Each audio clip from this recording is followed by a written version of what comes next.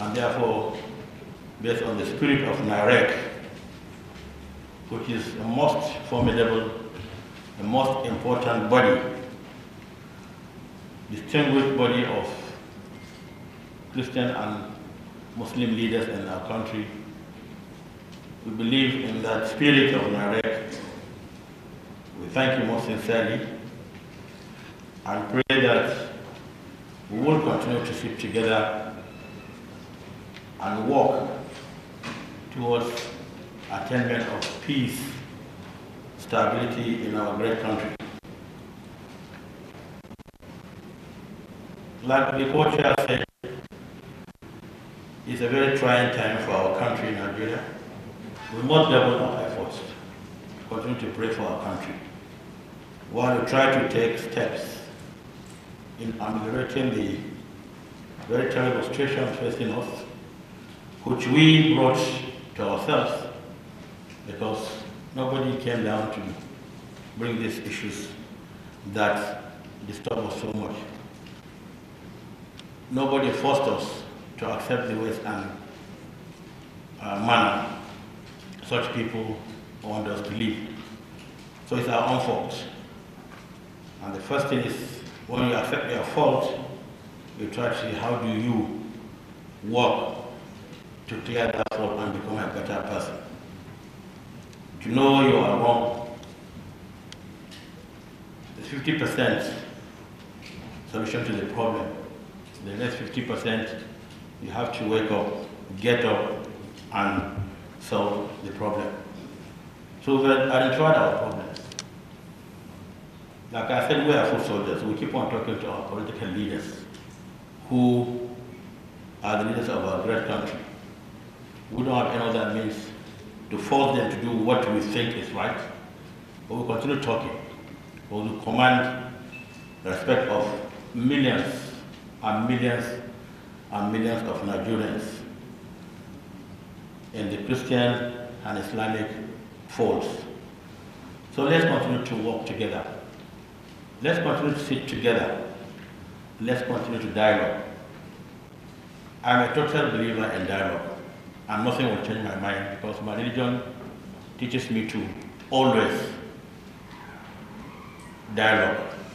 And I believe no problem is big enough not to be resolved when you sit down and talk. Because even wars are fought to bring peace. So if you know you can bring peace without fighting war, then why do you have to really take up arms? Peace is the most important aspect of our lives, because without peace, you cannot even worship Almighty, who created you to worship Him. And we have seen it. There was no peace when we had COVID-19 last year. Our churches were closed, our mosques were closed. Even in Ramadan, where we used to go and do our tafsir, we were not able to, except online. That was a year ago. But by constant prayer to the Almighty, things eased up. But it just eased up, it didn't clear. COVID is still there, and we have to continue telling our followers, continue to observe the regulations as set down by the authorities that know better than us. So as I said, I believe in dialogue. Let's continue together, and that's why we're here. A lot of people keep on saying, what is the use of NIREC? When every day you hear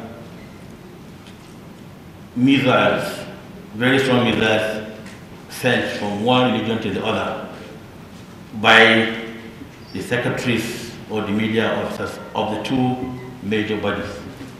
Not from the co-chair, not from me, or not from the current president.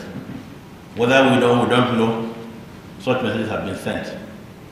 And I think they are of high concern to other people who knew how NIREC was formed by the two major religious leaders in the country. I've said it so many times, and I will not get tired of repeating it. Christians and Muslims in Nigeria came together on their own accord. It's not a government organization. If tomorrow we decide to stop meeting NIREC or at NIREC level, we will do so. Government cannot force us. But because we believe in dialogue, we believe in talking to one another, we believe in discussing issues to bring peace, we continue this meeting. And I want to assure you, on our part, we'll continue this dialogue at NIREC level, no matter the heated debates out there. But I believe when we're going to close session today, there will be heated debates. But we will be the better for it, because sometimes due to misunderstanding, sometimes due to ignorance, sometimes due to mischief, certain things are aired out, either through normal media or social media, which always carries a lot of negative news as front page news or breaking news. So that's what they are looking for. Because as we came together willingly, without any coercion, continue to meet. And I want to thank the government of the Federation for all the efforts. I know the SDA would have been here personally, but the Secretary decided to fix this meeting on a Wednesday when there is Federal Executive Council meeting. So the failure of the SDA to come personally is due to the Executive Secretary's decision to fix this meeting today. But he has been heavily represented by the PAMSEC, whom we welcome wholeheartedly. Please extend our greetings and respect to the SDF and thank him for all the efforts he has been putting in, and urge him to continue to put more. That we are working with him, we are working with the government, we are working with everybody to bring peace to our country. When I was a participant at National Institute for Policy and Strategic Studies as a economist before I became Sultan in 2006, my thesis was on religious extremism as a national security problem. You know, months later I will be on this position, or in this position. And what I found out we'll discuss later at our closed session. But what I wanted to say here is, when I became Sultan, I tried to modify that paper so as to bring it out and print thousands and thousands of copies and distribute it. That paper is so important because I was just reading it yesterday and I realized all the things we have been shouting about, including what the company just said now, about equipping the armed forces very well, about intelligence gathering and things like that, were all captured in that paper in 2006, May. In fact, this is why in May, when I put that paper together. So we'll discuss it, but unfortunately, when putting it together, my team missed the whole chapter, and they are still looking for it. But I'll look at it and see how we can get it out. And we'll print that small booklet of about 60, 70 pages, because removing all the other data and whatever will make the paper handy enough for you to carry around in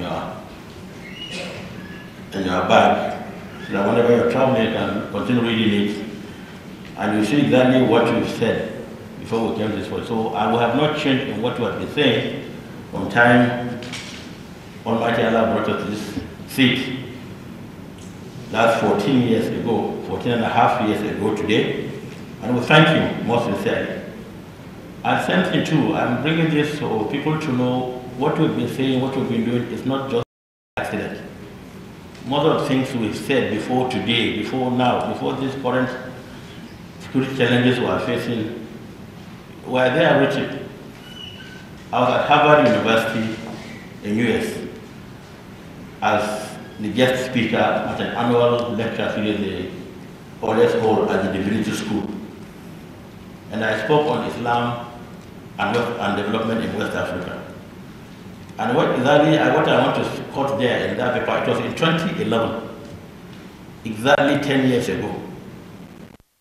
What I said then was, there's no conflict between Islam and Christianity. I want to correct it. There's no disagreement between Islam and Christianity.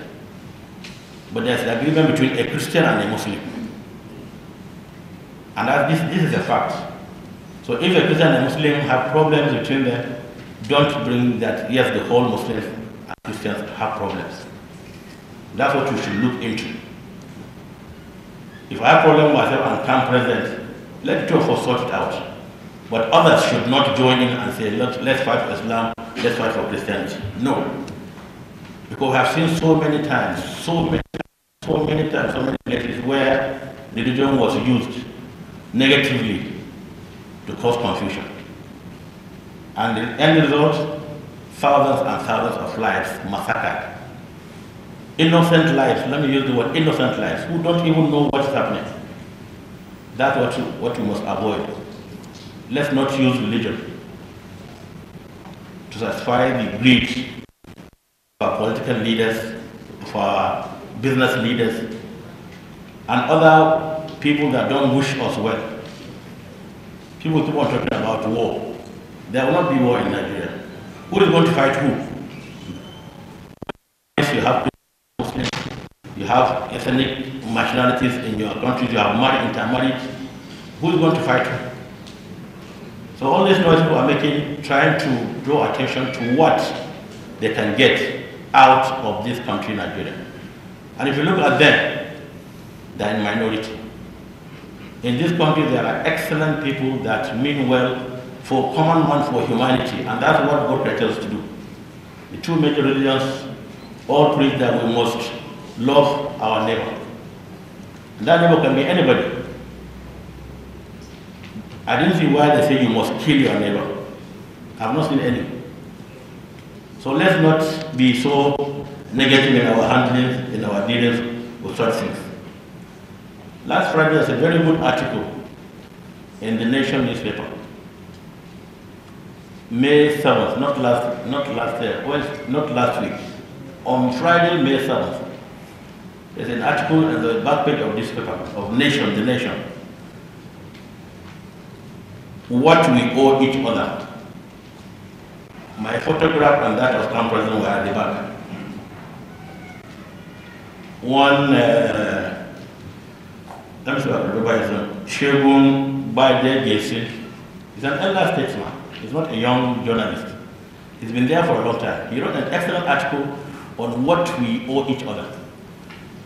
I believe all Christians and Muslims should get that article and read it well. It's just what we're here for, what Camp President said, what I'm saying now. Now, I want to thank that distinguished journalist for thinking out of the box at this time to put his thoughts on paper for people to read. Let's read and work with that, with what we have read. But it's a simple thing. It's the whole back page of the Nation newspaper. Maybe I'll tell the secretary to get it, maybe print it out and send it to our boxes, because it hits the nail right on the head. And that's exactly what we are discussing today. And I want to thank him. I wish I could meet him one of these days to thank him and pray for more strength on his hands, for his pen to write more of such very decisive comments on the affairs of our nation. So I want to use the opportunity once more to thank all of us for coming. Let's not give up. We will not give up. We will not give up. Because when we have challenges, definitely, it's normal in life. People fight. Husband and wife fight. But what they do? They will make up. If they don't make up, the husband will go hungry, and the wife too knows what's next. But when they do make up, they will be okay. When they make up, there will be peace in the home. Tomorrow, something else might come up. They don't have food in the house. The wife will tell the husband, go and bring chop money. If the husband doesn't bring chop money, there's trouble in the house. Then, somehow, somewhere, they will make up. So that's how I see our situation in this country, that issues like this will keep on coming up. And I believe we should confront such challenges very strongly. There's anger in the land, yes. We should be able to manage our anger. But not all anger is sort of deadly. But some could be deadly, yes. But anger is very, very important for as religious leaders, because our people, if tomorrow they say the Sultan is so angry and say he's not talking about anything again, then there will be a problem. The same thing with town president. The same thing with Fubara Emmanuel. The same thing with Khaled Ahima. So we are leaders at such important levels. You can be provoked, but the bottom line is that as an elder statesman, as a religious leader, do not allow that provocation to get into your head to lose that of Almighty to you as a religious leader. And that's why you know the difference between a good religious leader and a bad one. The bad ones go to the market, make money. The good ones stay in the church and preach the gospel. And the good ones too stay in the various mosques and preach to people. Even though I used to tell my colleagues, they make a lot of money from tithes, but they say tithe belongs to God. Our present, true or false?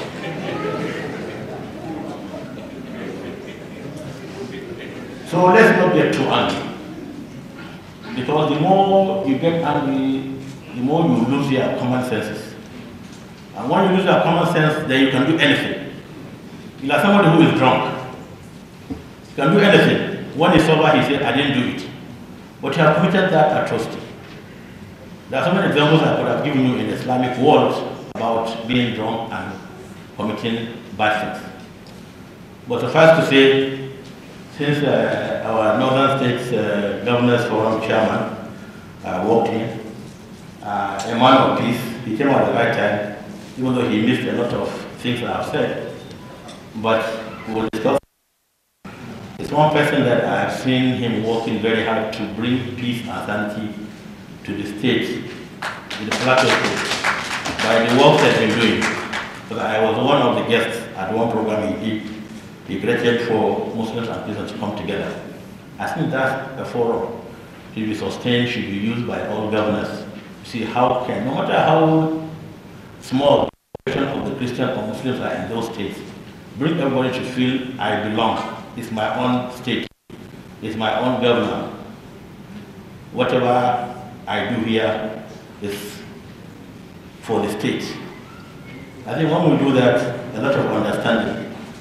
Because we need to understand these issues more and more. So let's not get angry with ourselves. Let's laugh. Things are bad, but they are not so bad for us not to laugh.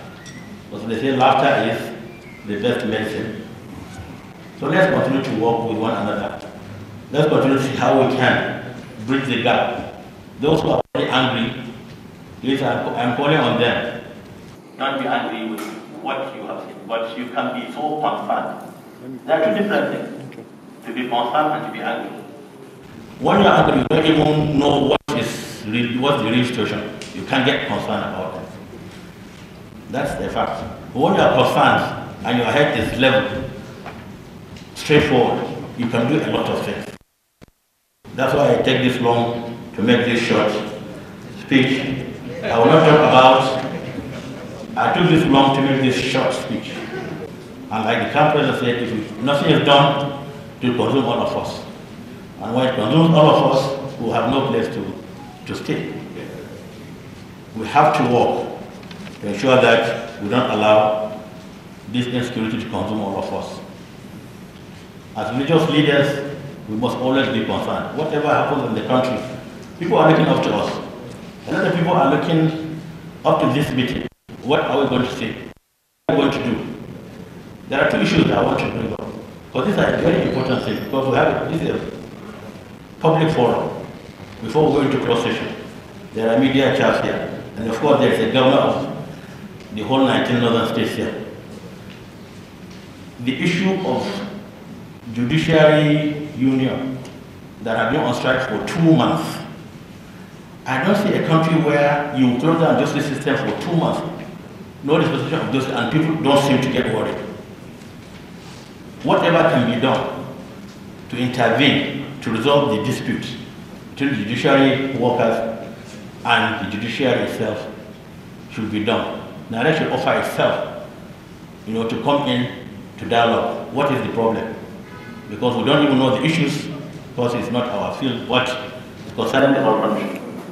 And the second issue is the parliamentary workers union. The whole House of Assembly in the country are grounded too, because the workers are also on strike. Why? Because they all say they want autonomy. The houses of assembly want autonomy from the executive in the various states. The judiciary want autonomy, also financial autonomy. And that's the issue. So how can we as religious leaders come in and say, look, call these leaders, let's discuss with you, let's hear what they have to say. And worst of all, the most recent is the Kaduna issue. It's very worrisome. I will end up by saying, Almighty Allah knows. I'll quote from the sermon last Friday at Saudi Arabia. The Imam said, Allah knows what you want, what you need, what you deserve, at what time and at what place. Trust Him and His decisions, as they are the best for His creations, as He knows why we don't. Thank you very much for listening. Wassalamu alaikum wa rahmatullahi wa barakatuh.